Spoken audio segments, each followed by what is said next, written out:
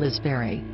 On the morning of October 13, 1974, Stanford University was stunned to discover that a 19-year-old newlywed freshman named Arliss Perry had been brutally murdered. The night before, Arliss had gotten into an argument with her husband, and decided to go pray at Stanford Memorial Church. She never returned home, and her body was found in the church under some pews. Arliss had been stabbed through the skull with an ice pick and had also been choked, beaten and sexually assaulted with some altar candles. Arliss' husband was immediately cleared as a suspect, but there were some other intriguing leads. At the time, Arliss worked as a receptionist at a law firm. The day before she was killed, Arliss was visited there by an unidentified blond man, and they engaged in a heated conversation that left her visibly upset. Rumors soon emerged that Arliss had been murdered in a satanic ritual by a cult called the Process Church of the Final Judgment. Some members of this cult reportedly hailed from Arliss' hometown of Bismarck, North Dakota. Charles Manson and David Berkowitz, the notorious son of Sam Killer, were also believed to have been members of this cult at some point, and while incarcerated, Berkowitz actually wrote some letters implying that they were responsible for Arliss' murder. Some people are skeptical that this cult actually exists and believe that Berkowitz was just toying with investigators. But if that's true, who really killed Darla's Berry? Jack Davis Jr. On the evening of October 16, 1987, 20-year-old sophomore Jack Davis Jr. went out partying with some of his fraternity brothers at Indiana University of Pennsylvania. He never returned that night, and would remain missing until his body was discovered at the bottom of an exterior stairwell at Wyatt Hall 5 days later.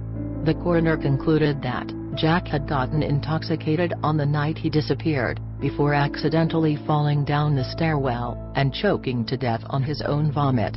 Jack's family did not believe this ruling, so they hired renowned forensic pathologist Dr. Cyril Wecht to conduct an investigation.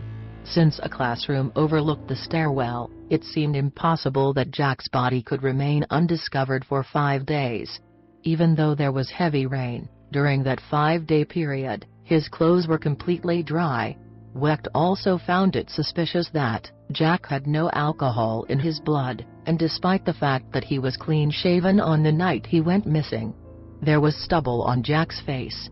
Wecht determined that Jack could not have choked on his vomit, and found some fractures on his skull. One theory is that Jack may have been injured during a fight between rival fraternities, who later placed Jack's body in the stairwell after he died from his injuries. However, in spite of Dr. Wecht's new findings, Jack's death remains unsolved. Lynn Schultz. Just turned old enough to buy cigarettes, Lynn Schultz was a freshman who had traveled from her hometown of Simsbury, Connecticut to attend Middlebury College in Vermont.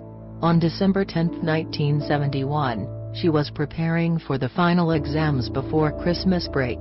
Lynn left her dormitory with her friends, and was on her way to take one of the exams, when she told them she had forgotten her favorite pen. Lynn headed back to her dorm to get it, but did not return to take the exam, and was never seen again.